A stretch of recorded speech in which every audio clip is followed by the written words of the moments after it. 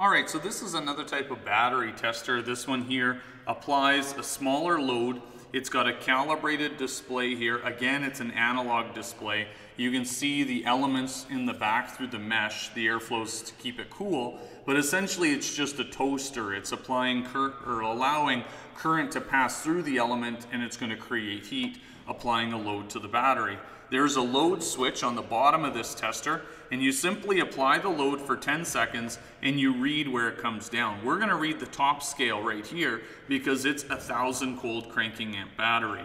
And ultimately what we want to do is see that it doesn't drop into the red, it stays in the green ideally. This scale, because of the way this one is, it's not a high load scale, and so since this is a smaller load, it's not going to allow 500 amps through.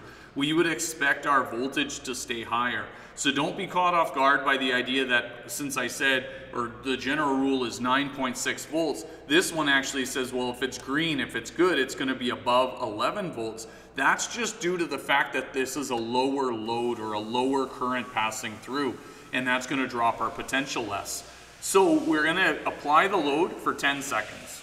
1, 2, 3, 4, 5, 6, 7, 8, 9, 10.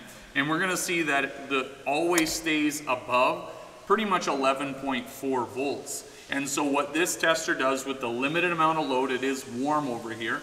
With the limited load it puts on, it's saying even with that less load, it should stay above 11.2. We stated 11.4, so that tells us that this battery in its present state is good to return back to service.